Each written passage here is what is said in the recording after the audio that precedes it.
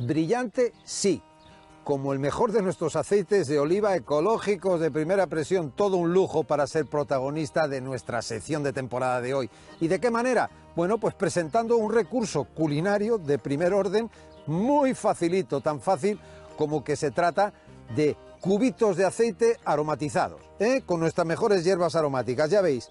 De esta manera, se acaban por presentar así y que tienen esta apariencia, ya veis, aquí todo un mundo de sabores, y que, ya veis, está sólido, está duro. Aquí tenéis la picadura de las distintas hierbas, que en este caso hemos escogido estas 4 protagonistas que os digo. El perejil rizado, por un lado, hermosura.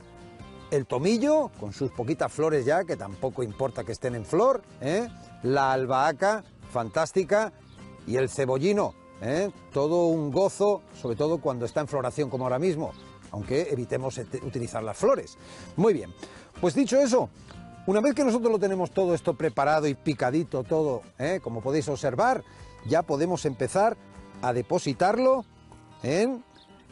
Voy a terminar de añadir esto aquí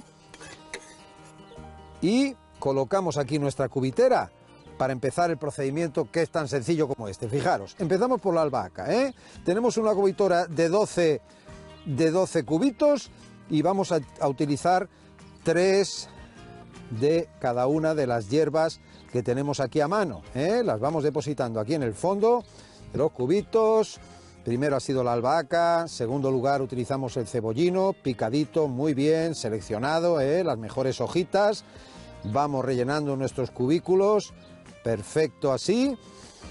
Tercer lugar, este perejil rizado, fantástico, wow, qué aromas, es realmente embriagador esto. ¿Por qué? Porque al picarlo pues se desprenden todas las esencias, que es un lujo fantástico de primavera. Y por último lugar, nuestro tomillo, para aderezar aquellas carnes que nos gustan tanto y que es tan sencillo como coger luego uno de estos cubitos, echarlo directamente al guiso, a la sartén, y ya tenemos ahí una base sobre la que podemos trabajar perfectamente. Fijaros, lo siguiente, añadir el aceite en una medida en cada uno de los pocillos, para ir rellenándolos de esta manera, así, para cubrirlos hasta arriba, que esté bien cubierta toda la capa de hierbas. Estas hierbas que las dejaremos luego macerar durante unas horas antes de pasarlas directamente al congelador, donde se pondrán sólidas y quedarán en condiciones de utilizarlas cuando más nos convenga, como os he dicho antes.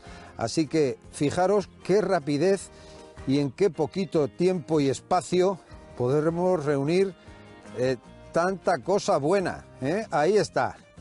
Bueno, esto está listo ya, fijaros qué cosa más sencilla, Así que ahora os dejamos con la segunda parte de nuestra reciente jornada con los escolares de Extremadura.